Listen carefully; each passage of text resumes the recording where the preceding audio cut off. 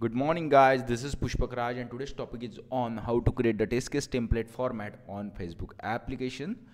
Basically, Facebook application is used for creating the new friends, send a friend request, receiving the friend request, then uploading the photos, videos and chat through the friends. Okay, so that is the use of Facebook applications. So we can see how to create the test case format on the Facebook application. Okay, so the application name is the Facebook application created by the Pushpak Raj.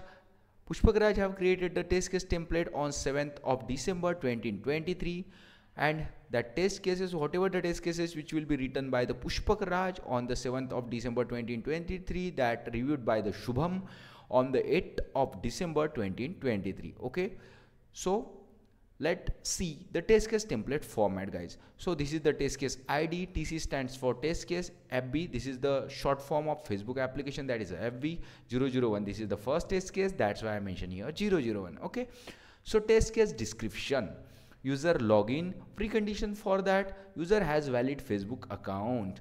So step to be followed: launch the Facebook applications, enter the valid username and password and click on the login button. So that are the step to be required, or that step to be followed to log into the Facebook application. So what is the expected result you want? User has successfully logged into the application. So the user is successfully logged into the application means expected and actual match, means test case is pass. If the expected and actual is not match, means test case is fail. Move on the second test case, that is the user logout. Okay, user is logged out into the Facebook application. This is the precondition, guys. Step to be followed for logout: click on the user profile picture, select the logout option. What is the expected result? User is logged out and the application return to the login screen. So expected actual match means test case is pass, otherwise test case is fail. Move on the third test case, that is the post status. So for that purpose, the precondition is user is logging into the Facebook applications. Test step to be followed for add for the post status. Okay, click on the create a post button, then second one, enter the status message and click on the post button. So that are the step to be required to post the particular photos or videos. Okay, so the status message is successfully posted on the user timeline. Okay, so whatever the message which will be sent by the user, that successfully status message is successfully posted on the user timeline. So expected actual match means test case is pass, otherwise test case is fail. Move on the fourth test case, that is add a friends. So the precondition is user is logging into the Facebook applications. Step to be follow for add the friends. So for that purpose, first step is search for the friend using the search bar. Okay, click the add friend button. So whatever the search bar which will be highlighted at the top side of the applications, you can enter the name of your friends and click on the search button. In that time, your list of the friends which will be seen. So out of that friends, you can select the particular friends, whatever the friends you have to send a friend request. So that are the step to be follow to add the friends. Okay, so what is the expected result?